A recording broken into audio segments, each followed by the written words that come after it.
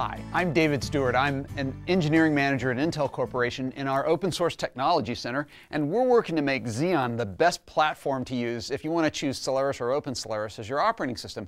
And a lot of times people choose Solaris because, it is a very stable operating system. It's really great for your mission critical applications in a lot of enterprise situations. And, it'd be like, great having that great mission critical operating system.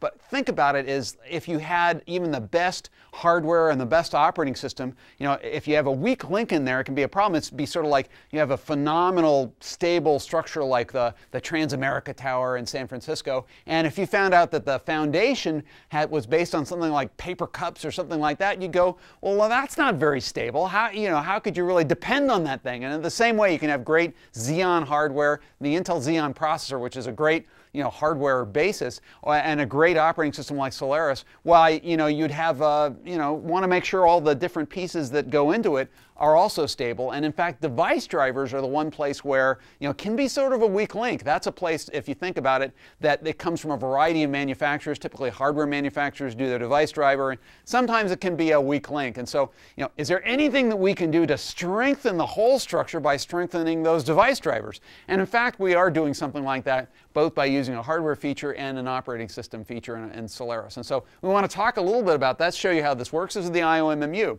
And the way to think about this is that with your device drivers, you might have a device here of some sort. So let's say it's an add-in card, maybe a networking card or disk HBA card or something like that.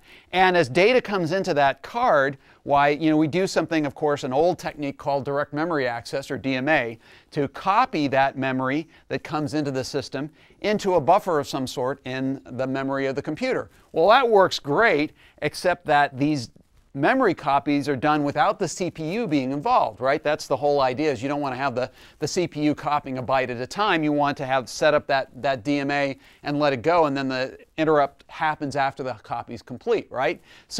But what happens if the device driver sets it up wrong? What happens if you have a bug in the device driver that does the DMA off into some other unexpected part of memory, and then the result could be, the system panics, reboots, maybe it's even silent data corruption, which would be even more horrible. So if you think about it, if you, instead of suffering from the fear that you might have a bug in here that might trip you up when you least expect it, one of the things we do is we use this, what we call the I/O memory management unit, and this is actually part of our VTD technology, a virtualization technology with directed I/O. And so how we do this is we actually set it up so that same thing, the DMA takes place, but then before we allow that memory copy to take place, we actually do bounds checking with the IOMMU. The way that happens is that we know that in fact what the legal addresses are, and so we use this IOMMU to make sure that we don't have to get the CPU involved like that would be really inefficient,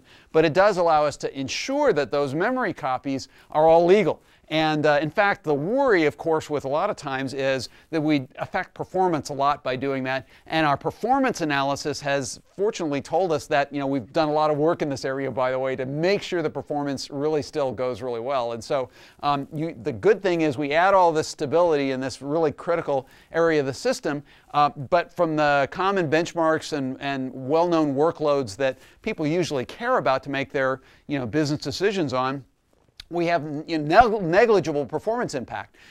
That's very exciting, and so you get a ton more additional stability guarantee without having to worry about a big performance hit. So I think this is people are going to find this is a great thing that really makes the Intel Xeon processor and Solaris and OpenSolaris a great combination for your mission critical applications.